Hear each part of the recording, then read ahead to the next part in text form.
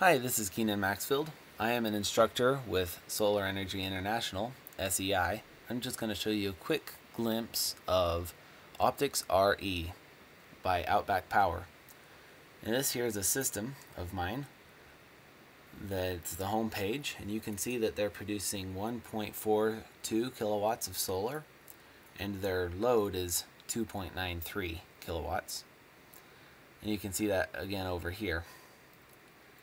And you can see their battery is at 77% and 51.7 volts.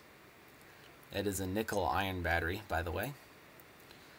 And you can see their state of charge here.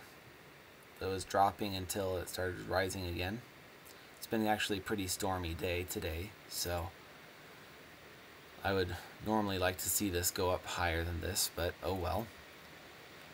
You can see that we produced 5.4 kilowatt hours during the 2 o'clock hour, or maybe that's the, I'm not sure if that's the 1 to 2 o'clock hour. Yeah, that would be during the 1 o'clock to 2 o'clock hour. And you can also see that the load that we used 3.7 kilowatt hours during the same time. You can also look at the status of the inverter. It would pretty much just show if we used any from the grid or from the generator or from the load. Of course, we don't even have the grid here, but also see the charge controller. Just pinpoint the solar only. Or you can see from the FlexNet battery monitor, you can see this just enables all total ins and total outs. So you can see right now we're in the negative. We haven't quite produced what we've used for this hour.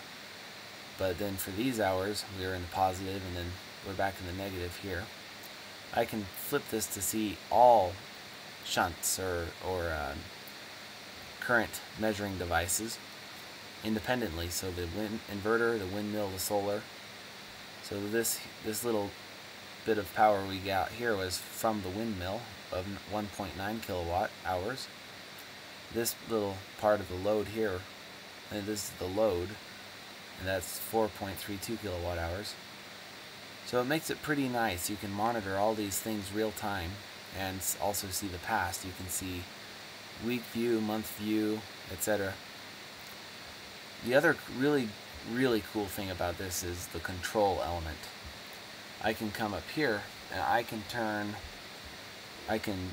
change the which kind of charging state for the inverters and everything else.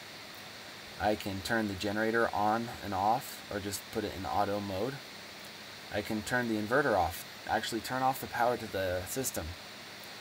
So that's a new way of taking care of delinquent payers. Don't take me seriously on that one. That'd be pretty mean.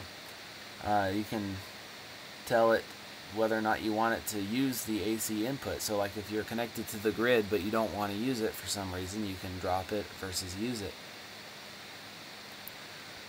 And you can also go to the device map, and you can see all the connected devices. We have 2 inverters, 2 charge controllers, and our FlexNet DC battery monitor, as well as our Mate 3.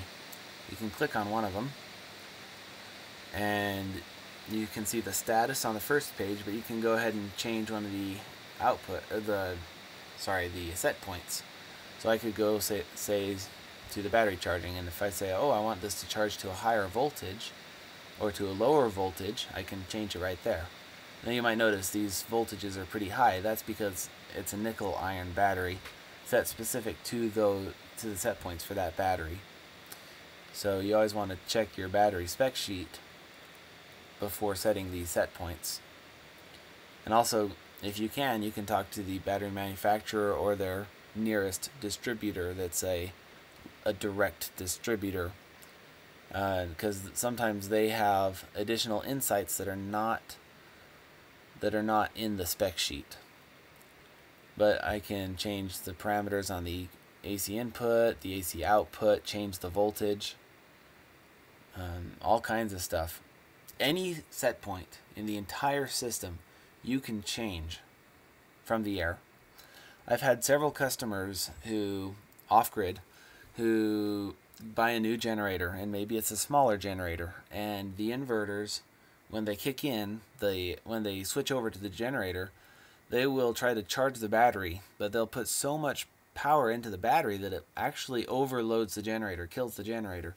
So then I've had to make a trip to the site to adjust it, because and sometimes I can walk them through adjusting it over the phone, but a lot of times they're not comfortable doing that, or they get confused, or they just want you to come out and check it anyways. And so a site trip.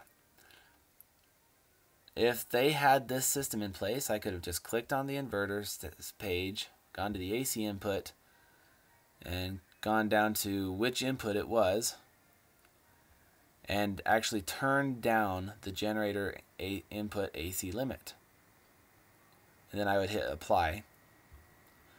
And then I would, exit. And then I would do the same thing for the other inverter. So if you clicked on the one inverter first, you do the other one. Just adjust that limit, call them back, tell them to start the generator, see if it runs.